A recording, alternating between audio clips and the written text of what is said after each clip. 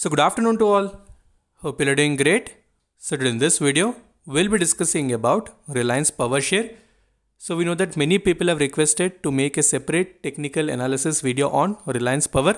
So we'll try to find out what would be the immediate supports and resistances for the stock, and in near term as well as in short term where the stock will approach, we'll try to discuss.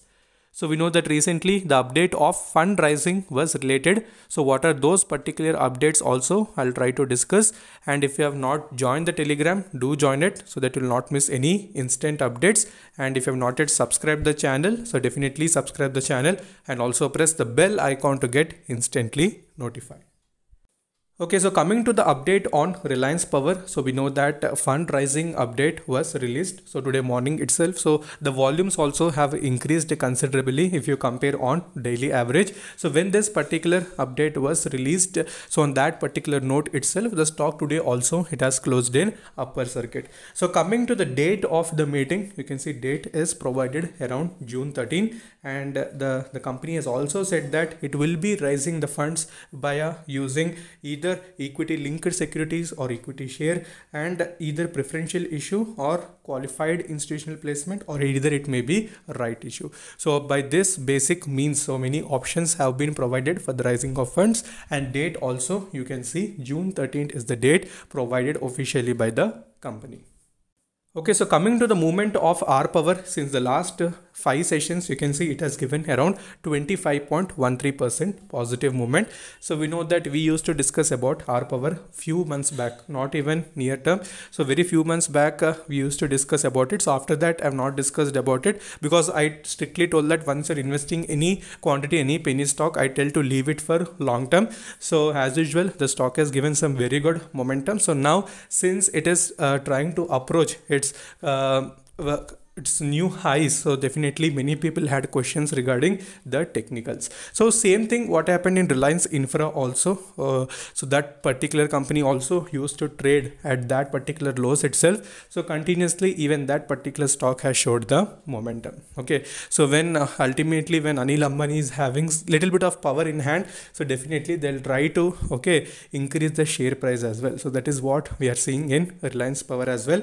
And if we see the all time, if you see the Reliance Power all time, you can see it used to trade above 250, 260. So in that particular range, Rpower used to trade, if you go to its initial stages when all the Reliance companies used to be at very good levels. So after that, we know due to the increase in debt and everything, so they've continuously started falling. So now when we see they're rising the funds, it implies that so whatever the funds they now get, they can use it to reduce the debt as well, so which will be beneficial to the company. So how they'll utilize that depends upon them. So for right now, the stock is looking little bullish, so based on updates, as well as when we see the volumes also, they are increasing on a regular basis.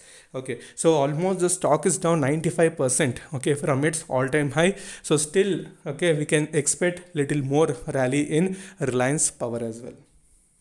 Okay, so when we see the quarterly financials of Reliance Power, you can see the revenue which was down around 7.98%, and if you see net income which has jumped around 101.72%, and net profit margin also has increased on quarter basis. So one we can say good thing about the company that they are declaring the results. So when we see a few penny stocks, basically they don't even declare their quarter results. So no up to date financials would be present. So that time we need to take something negative, but this particular company, so on time they are providing the updates, so whatever it may be related to fundraising or financials, so everything is intact. But how they are going to utilize it in the future is one big question. So if they're using it for the right purpose, then definitely some debt can be reduced, and ultimately due to the updates wise also the stock will show some positive momentum. So quickly let's go to technical charts and we'll see what are the levels.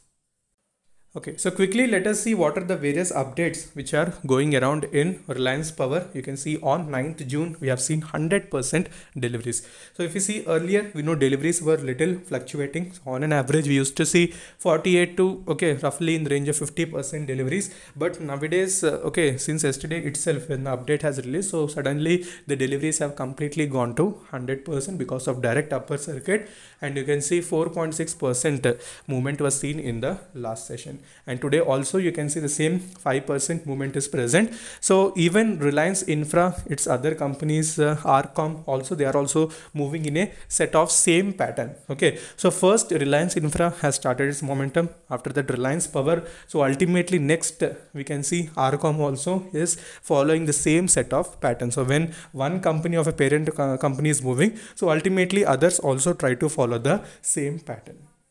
Okay, so clearly we can understand that deliveries have increased and also price is also moving according to that. So quickly let's go on to charts. Okay, so recently we know that the stock has been entered into NSE BE category. So what is BE and all, you know, basically. So whenever any stock goes into BE, so that time we can't do any sort of intraday trading. So we need to hold the particular stocks for a certain period of time. So already I discussed in earlier video. So that much clear view is not present. So let's go to BSE Group T. So we know that it is listed in both NSE as well as BSE. So both price movement is almost same. Okay. So when we see here clearly, you can see 200-day exponential moving average is present near 16.46. So that particular level, okay, is going to be very, very important, because whenever any stock is having an approach toward 200-day exponential moving average, you need to focus that very well. And similarly, whenever it crosses, then definitely a huge bullish momentum would be present. So this one, price you need to focus very well. So after that, we know as usual today it has closed above the pivot resistance of 12 rupees. So that is also pretty good. Okay, if we see money flow index, that is near 82. So that is still not entered into completely overbought region. So 82 is also little in overzone itself, but not completely in that particular range. And volumes also you can see they are increasing. So today little bit less, but obviously on regular basis some steady volume is being increased. Okay, so when we see 1-day chart, so you can see 1-day chart, almost the stock has opened every day. So every day it was giving a chance for buying opportunity. So I tell to many people, whenever you're not getting any chance for buying in NSE, EQ or anything, you can try for BSE also. Obviously they would be same, and same way if you want to sell also, you can try in both NSE as well as BSE. So don't stick to one NSE itself, because chances are very less. Whenever any stock is hitting upper circuit NSE and when it is opening BSE, you can try in BSE, because volumes also would be less and execution chances also would be higher. Okay, so when we see in 1-day chart, clearly you can see the stock is having free movement till 14.60. So once it crosses that, definitely we also have the 200-day exponential moving average. So double confirmation would be present near that particular region. So you need to focus that, and support wise you need to take 10 rupees as the very important support. And money flow index is also near 81, and volumes are also pretty good in this particular stock in all the time frames. Okay, so focus the levels very clearly, and especially the 200-day moving average is going to be very, very important. So further, if you're having any doubts related to Rpower, you can message me in the comment section, and also you can connect with me within Instagram.